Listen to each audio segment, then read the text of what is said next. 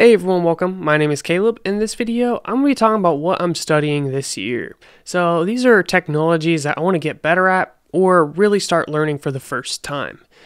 All of this is built around a theme. So you know how a lot of people will pick a word of the year to kind of inspire them. Maybe it's grow or faithfulness. Mine is full stack web development. So that's everything I'm studying.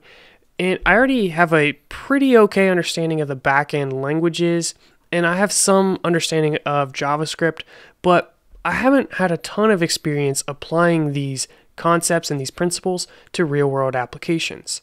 This year, am going to be working on getting a deeper understanding of the backend technology, API design, and how to consume APIs properly from the front end and build really good applications.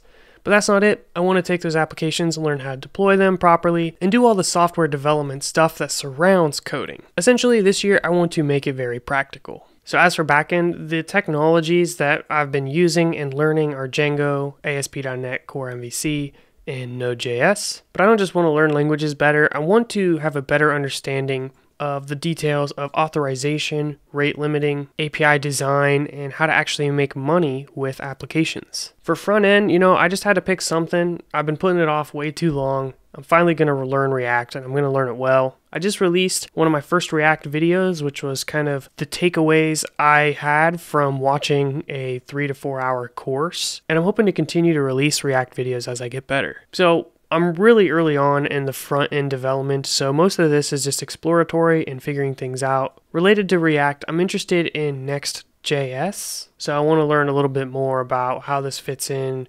to the entire ecosystem and learn a bit more about server-side rendering. Now, I also want to study CSS, but I'm awful at it. I'm going to be honest, but I do have the ability to do basic designing. It's just, I don't really understand what I'm doing half the time. It's more just like, oh yeah, I've used this and I can probably do this. And with enough searching around and piecing things together, I can usually get something working.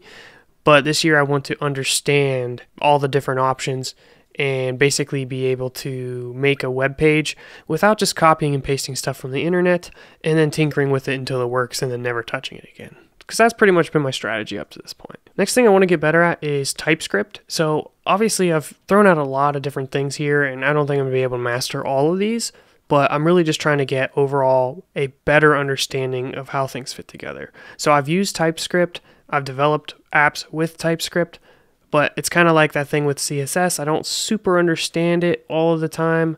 I usually just figure out how to get it working, and if I get an error, I do a little bit of research and fix the error. But if I'm going to be doing full stack web development this year, then I definitely want to understand the ins and outs of TypeScript. So this is closely related to JavaScript, which I'm going to be doing for front end for React anyways. So I think it'd be nice to do stuff React plus TypeScript. So those are the core languages or technologies I want to learn. Now there's a bunch of surrounding stuff I want to become better at, which has to do with optimization of websites. So for example, caching or Redis or Cloudflare or any of these other things that you can do to improve performance on a web page and possibly reduce costs if you deploy an application. These are the things I want to research so I have a better understanding of how to deploy real applications and spend as little money as possible using things like caching. So when it comes to deploying applications, I really want to familiarize myself most with AWS. That's what I've done the most on this channel, so I think it just makes sense to continue learning that. I think it's one of the most used cloud platforms, so it makes sense for my YouTube channel to make content that the most people are going to benefit from. But also, I just really like the AWS experience, so I want to learn more about the different services they offer, how to save costs, and all the details of deploying applications. And then after all of this, if I'm bored, I might spend some time just to study application development principles. So how do you make a good application? How do you go from an idea to production while sticking to a timeline and so forth? So some of these surrounding things that you don't really think about as a beginner, but maybe once you start releasing applications, you start to think a little bit more about. Those are some of the things I want to study, maybe through podcasts or just more entertaining videos rather than reading a book. So if you guys have any suggestions for that kind of stuff, please drop me a comment in the comment section below. I would love to find a podcast that can help me learn about software development, but doesn't require like super hyper focus like reading a book on some programming language requires. Because if I'm going on a run or something, it'd be nice to be able to kind of double dip and learn a little bit and get motivated while I'm also doing something else. All right, and then the last thing, which is sort of computer science-y related, but also more on the cryptocurrency Web3 side of things, is learning more about the Chia cryptocurrency. If you guys have been following along, I do some stuff with Chia, pretty involved there, so I want to get a better understanding of how that blockchain works and see what kind of surrounding apps I could work on, and maybe even look more into Chia Lisp and their smart contract capabilities. Okay, so I think I listed like 50 things. So am I going to learn all those? Probably not. I'll probably like get through one or two and then we'll do the same video next year.